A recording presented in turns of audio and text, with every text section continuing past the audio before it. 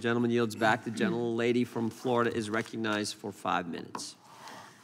Thank you, Chairman Jordan. And thank you to all of our witnesses for appearing here today. I'm just going to start going right down the line with a simple question. When a candidate campaigns for office, they make promises, correct? We'll start with you, Mr. Costello. Correct, obviously. I want to be a dick. Sure. Mr. Trustee, Mr. Hamilton? Yes. Yes. One makes, wonderful.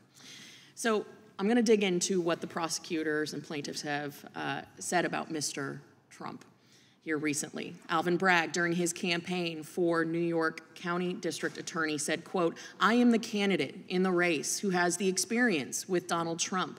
I was the chief deputy in the Attorney General's office. We sued the Trump administration over 100 times for the Muslim travel ban, for family separation at the border, for shenanigans with the census, so I know how to litigate with him," end quote.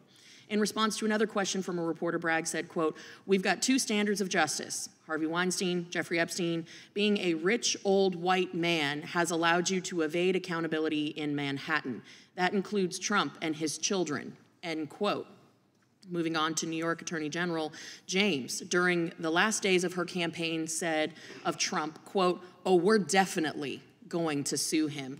We're going to be a real pain in the ass," end quote. She would later go on to say, quote, "I will never be afraid to challenge this illegitimate president," end quote, and said, "What is fueling," quote, "what is fueling my soul right now is Trump," end quote. Mr. Costello, is there a financial benefit to making campaign promises? I'm sure there is, otherwise she wouldn't have made those promises. Mr. Trustee? I think that's right. Mr. Hamilton? Correct. Ms. Weinbanks? I'm not sure I understand the premise of your question, so I You can't don't, answer. you cannot answer if there is a financial benefit to making campaign promises? Making campaign promises is to win election. You know, I don't see that as a financial benefit. I'm going to stick with you, Ms. Weinbanks, as the Democrat witness here today. Can you answer how much money did District Attorney Alvin Bragg raise for his political reelection campaign immediately following the announcement of 34 felony counts against President Trump? I do not know. It's $850,000. $850,000. That's a good chunk of cash. Let's go on to the AG James. How much did she raise for her political campaign after her civil fraud case against President Trump? I don't know, but it has nothing to do with whether the charges that she filed were based on the facts and the evidence and her You and I ability both to know prove that's them. nonsense. Come on now. I do not know that's nonsense. I believe it to Not be a soul true. in this room actually believes that. And no one will ever believe that. It was $400,000. $400,000. And we will submit for the record copies of campaign emails soliciting donations. It almost seems, and I'm just stating the obvious here, that the harder they go after President Trump, the more money they stand to make. The common thread between all of these individuals, as well as the other cases that President Trump faces, is that many of the prosecutors suing Trump either have a personal vendetta or they seek to gain fame and money from it. This isn't hard. Those of us here today, we understand politics and what it takes to run a successful political operation. Traditionally, you want to drain your opponent's resources, drive up their negatives in the polls, and you want to keep them from engaging with voters. Now, I'm going to ask the million-dollar question here. What better way to do that than to charge your opponent with 91 counts, force them to spend millions on a legal defense, and tie them up in court to keep them off of the campaign trail? It's almost like this is a plan. This is a strategy that is employed in campaigns all around the country, but we are seeing it at the highest levels today.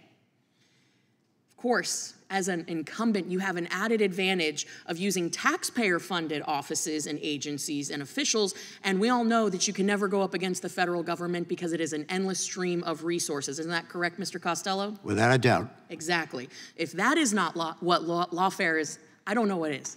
Lawfare, by definition, is exactly that, utilizing the law to take down your political opponents. It is an abuse of power. Mr. Trustee, you said earlier a pretty chilling statement that you fear we have, quote, crossed the Rubicon, that the ends now justify the means. I feel like many Americans agree with you. Heck, If it weren't for double standards, I feel like our Democrat colleagues in this administration wouldn't have standards at all. But I feel that the credibility of our institution is at stake here, because to your point, the ends somehow have justified the means. I've pulled some research out of a Harvard Law study that suggests that district attorneys pursue crimes and longer sentences at higher rates during election years. So while DA Bragg and AG James' terms end in 26 and 27 respectively, and of course DA Willis is facing re-election this fall, is it crazy to question whether any of these prosecutors are weighing their re-election efforts in their choice as they pursue President Trump? Final word to you, Mr. Trusty. Right. It's certainly not crazy, and I think that there's evidence that supports that conclusion. And again, I never get to the money part.